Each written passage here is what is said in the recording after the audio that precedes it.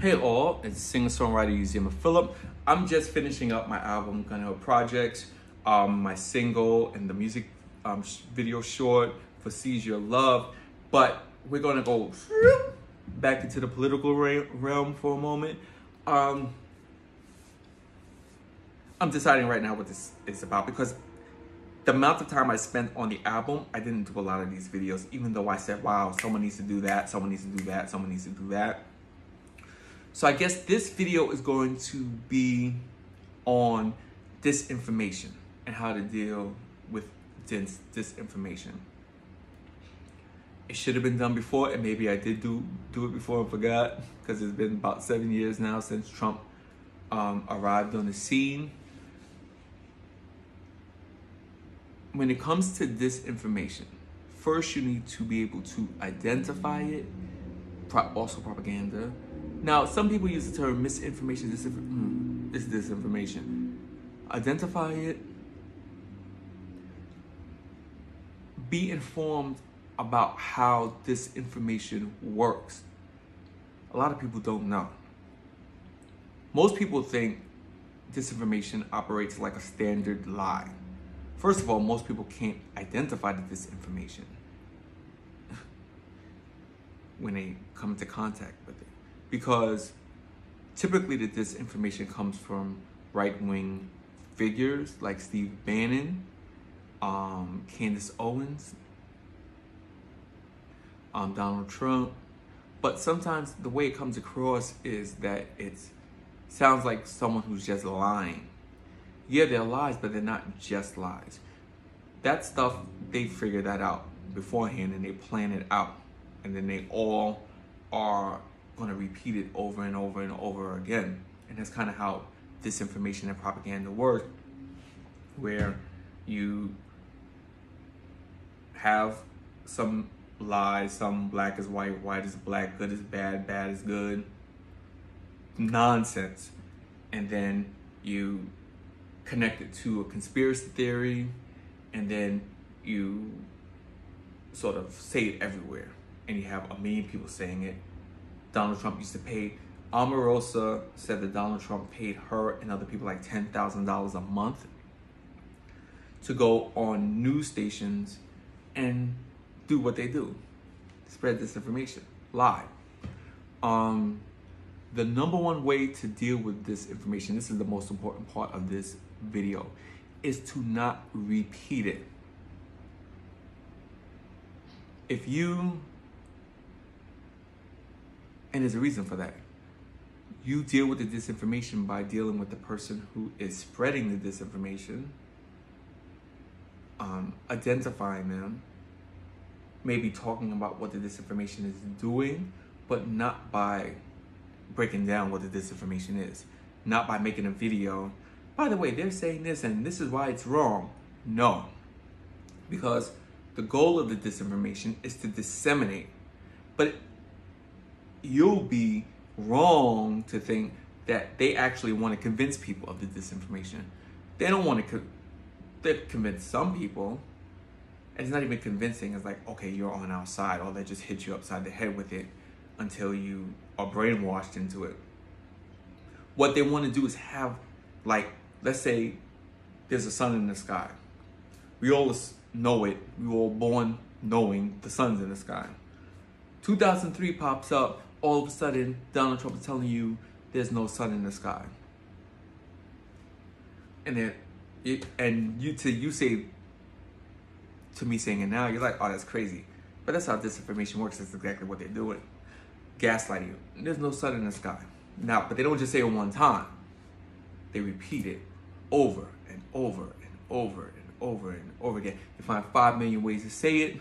Now they're going to sit there and backward, they're going to come up with fake conspiracies to prove the lie. And generally what they'll do is they'll sort of make it that, oh, look, this person won't talk about this. This person won't, they won't give us the room to say the things that we want to say, and they're against disinformation itself. But they'll make a claim for, freedom of speech, whatever, anything to create a cloud of suspicion, of confusion, and chaos. That's what disinformation is meant to do. So when you engage with it by sitting there drawing up a little list about why it's not true, they're winning.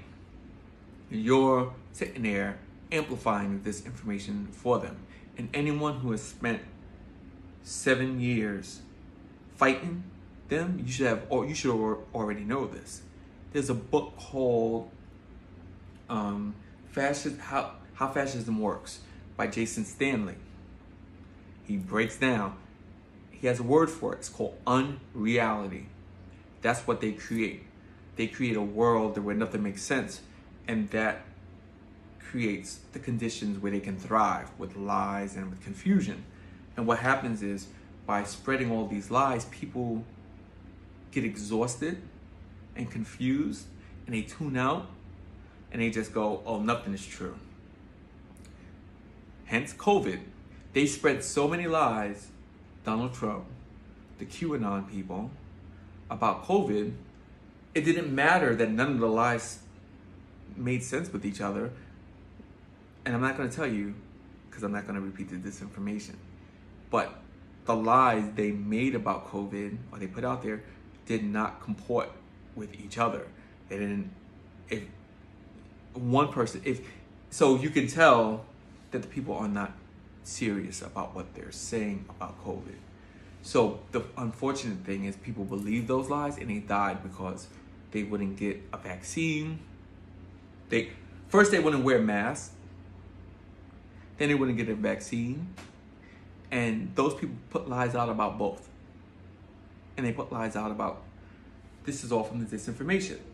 And what can happen is, by repeating the disinformation, you strengthen the disinformation. Even if you are sort of disproving it, and you are explaining why it's wrong, you are now creating an atmosphere of chaos along with the purveyors of the disinformation. That's the reason why you have to handle this disinformation with care. So I'm gonna do one of these videos, another one, breaking down all the people who are violating with what I just said. There are YouTube influencers. You know what? I guess we'll put these videos together. We have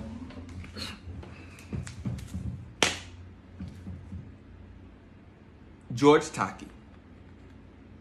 He will spread some disinformation. Midas Touch. They will spread this. They have some issues. Fair and Balanced. These are all people on our side. But it feels like they are more interested in growing their followings than they are with fighting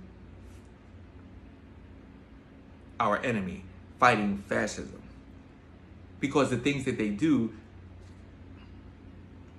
Midas Touch puts out like a gazillion videos in a day in no universe.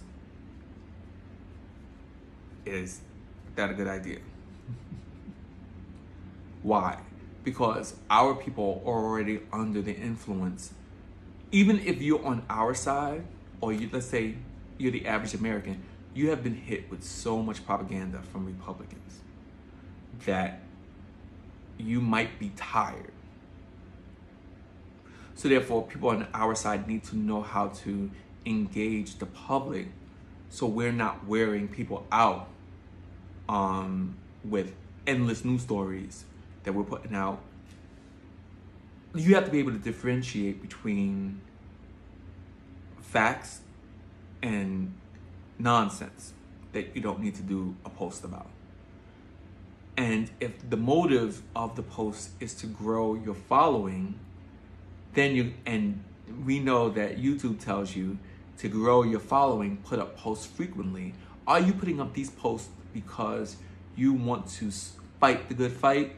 Or are you putting up these posts because you are trying to grow your following? You need to decide between the two things. Because we're at maybe not the final stretch, but something approaching that. And we need everybody to be fully invested and energized.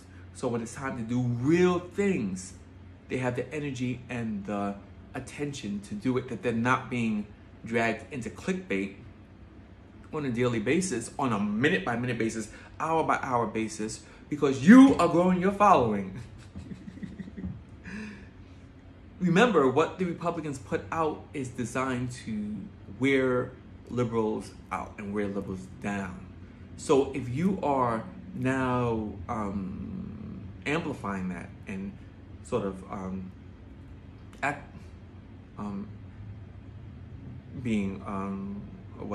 activating it or whatever, then you are helping them do that.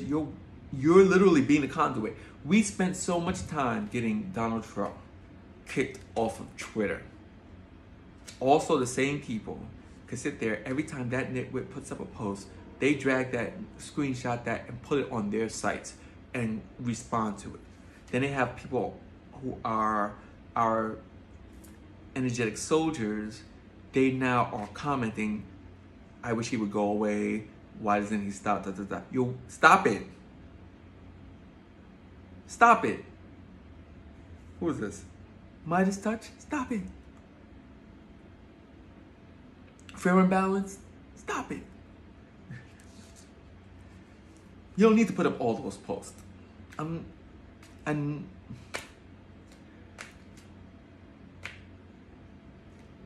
Because what you're doing is you're doing many of the times. What's her name? Marjorie Taylor Greene says some ridiculous thing that she's prone to say. These people will lie in the status, in their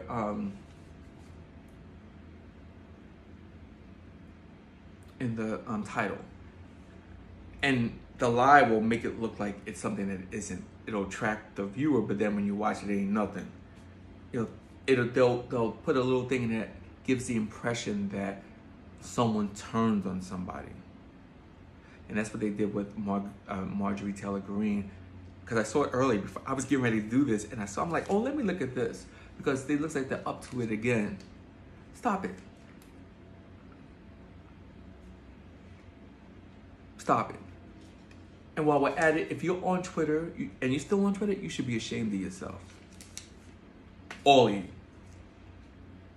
All of you. I was on, because right now I'm promoting Seize Your Love. So I have to go to media people. And I happened on editor for Pitchfork. And it took me to his Twitter page, which is no longer Twitter. Twitter is now Nazi camp. It's Nazi camp. So your editor for Pitchfork or you're on Nazi camp. And these people are saying, oh, I don't want to leave Nazi camp because I don't want to lose my following. That's like if you have a little lemonade stand in the Nazi headquarters, you don't want to lose it because you have so many customers in the Nazi headquarters. No, you close your Nazi stand down, and if your business falls, it falls. You'll be able to get by, I promise you. It's like me. When I was on Spotify and I got rid of my Spotify account because of Joe Rogan, I make more in royalties now than I did before. I don't know why, but I do. It just so happens that Spotify the royalties from Spotify they're like this. Nothing. They're backwards. It was in a negative. So the karma that you get for doing the right thing is more than enough for you worrying about your follow. You're a disgrace if you're staying on Twitter, whatever the Nazi camp is called now, and you won't get off because of some nonsense reason. You are a disgrace, and you're on our side. You're a disgrace. End of the story. I'm not going to be nice to you. You're a disgrace.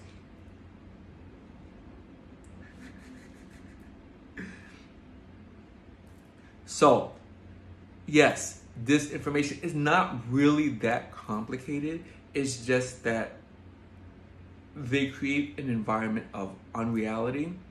It's up to us to inform the public that the biggest thing that you can do is not sit there and go, oh, this is wrong, this is wrong, this is right. No. It's to let the public know that they are under constant influence of disinformation from Republicans in QAnon, Putin in Russia, and maybe you do a list hinting at what that disinformation is, but you don't go through and break it down. You don't go through. They're making anti-drag queen disinformation and attacking drag queens. The wrong thing to do, and trans people. The wrong way to deal with that disinformation is for you to make a little TikTok video explaining how important it is what you do because you're a drag queen, and how important your life is because you're a trans person. That's the wrong way to deal with the disinformation about those things. Now, let me fine tune that. What I mean is, which I've seen people do, I'm a drag queen. How can they attack? No.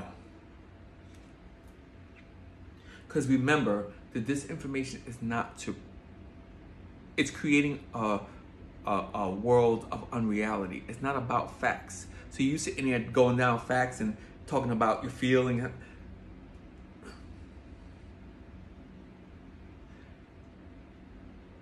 There's a way you can respond, but the first thing you need to do is go and read.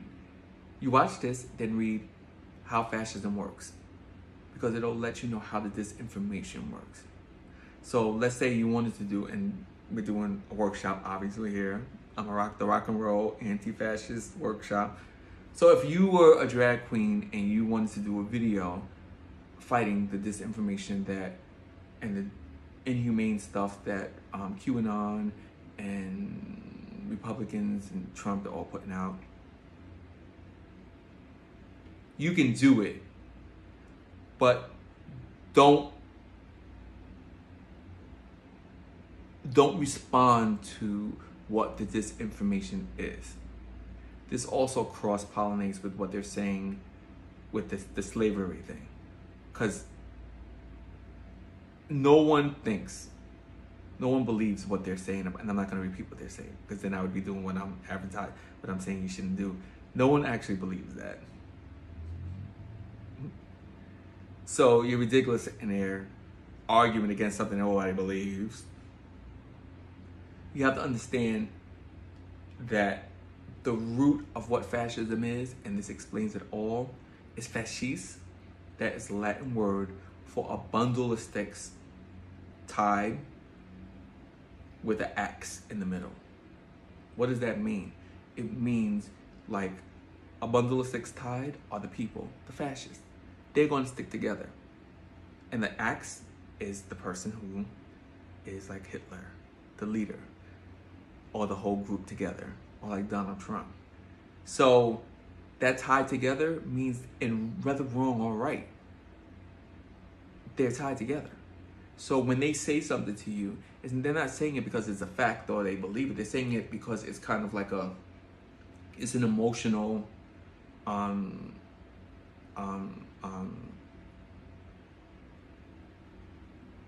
sentiment.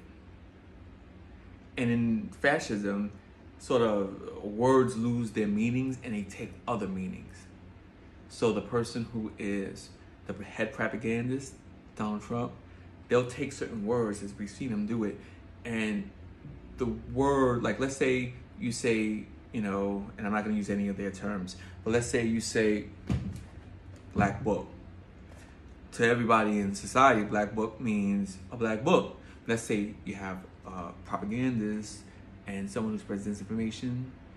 When they say black book, now they're going to repeat it over and over and over again, and they're going to attach something emotional to that word. So this black book now becomes the black book. Y'all, you guys are letting the black book do this, and the black book is doing how it's destroying your life, da da da. Every time you with they're destroying. It's demagoguing. So it's just a black book, but that's how different disinformation and propaganda works. So it has nothing to actually do with the facts. It has to do with the rage and emotions and how it's being directed by their leader and the propagandists. And if you've read 1984, then you know how bad is good, good is bad, fascist disinformation works. Rewriting facts, all these, let's say it's good to eat vegetables. We all know it's good to eat vegetables.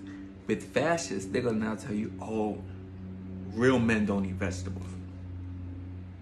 Real women don't eat vegetables. And they will take it to the grave. Or until they're really, really forced to own up to it, which is what's happening now with Trump and the trials. That's how disinformation works.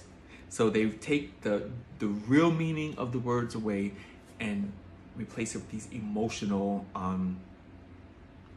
sentiments that, like in 1984, they had something called the 2 minutes of hate. So every day, the leaders of, what was it, NSOG or whatever from 1984, they blasted out through their media, this is who you hate. And for 2 minutes, all of the people would yell at that person. That's what I remember from 1984. I read it like 7 years ago. And I think that's what they yell at everybody who so it's 2 minutes of hate. So that's what we're seeing. So 1 minute, you want to learn how to take out disinformation? I'm telling you, listen to me and subscribe and listen to my music.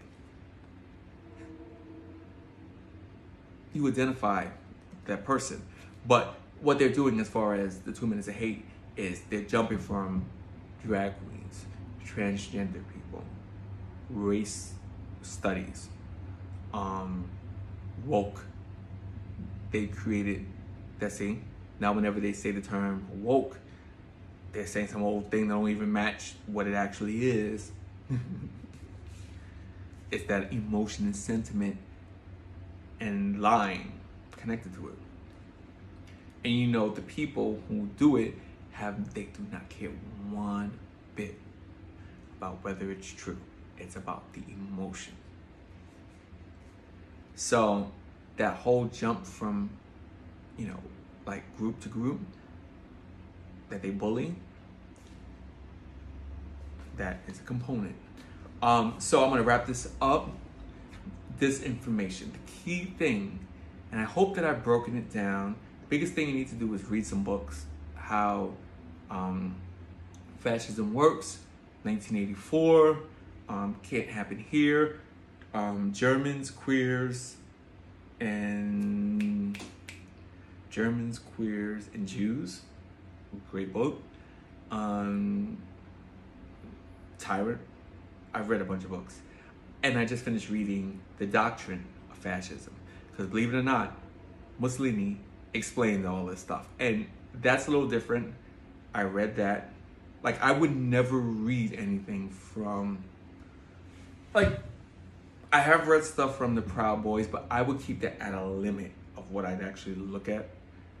I just so I know what is going on, but I won't read propaganda and garbage. These people are traitors to their scum. We know that about fascists. But the fascists, they sort of mine people who are broken. That's how they recruit. It's almost like the, crime. They'll get the person who is vulnerable, has like a low self-esteem, or has like a real chip on their shoulder. And those are the people who are susceptible to that, or people who don't have real values. So that's the moral of the story when it comes to how to deal with disinformation. Don't repeat it. Don't fight it fact for fact. Just expose the person who is spreading the disinformation and inoculate people from those, people. That's the best thing that you can do. There probably should be some public service announcements inoculating the American public, because the American public has been so inundated over the last 7 years with disinformation. It's affected everybody. If you say it hasn't affected you, you are delusional, because we've heard it all. What someone will say today will be different than what they were saying on our side or any side 8 years ago. There just has been so much disinformation designed to make people dejected, make people angry, to trigger emotions, and to create confusion, to make people like I said, dejected. So sometimes that's what happens when people on our side, they share disinformation. They say, look at what Marjorie Green. Then you look in the comments, what's going on, what's happening, what it's causing the confusion that the person who created the disinformation wants. So stop it. Thank you for watching. Listen to my new single, Seize Your Love. Subscribe, Uzima Philip. Peace.